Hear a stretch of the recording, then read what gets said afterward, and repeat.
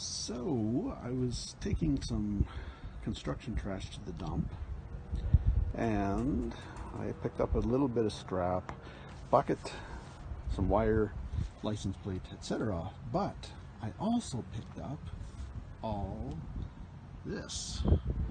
That is a half van load of wire. Somebody was cleaning out a yard, or perhaps an estate or something where somebody was doing some scrapping. And yeah, picked up that and some extruded aluminum, some sheet aluminum, pots and pans, and stainless steel, and even a lone piece of copper. So yeah, I did pretty good. Like I said, the van's half full. It goes up about halfway.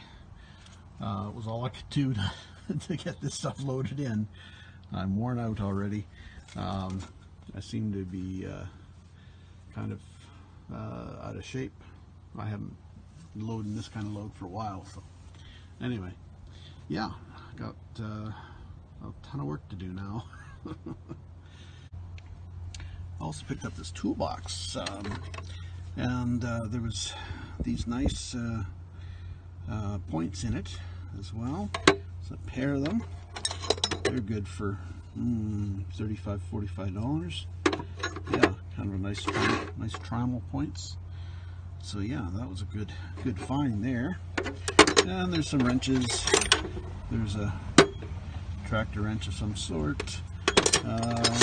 Scrap steel. Some good brass hinges that I can probably resell. Another wrench there as well. But yeah, so a little bit of a bonus there in the vintage end, which is cool. Anyway, thanks for watching, guys.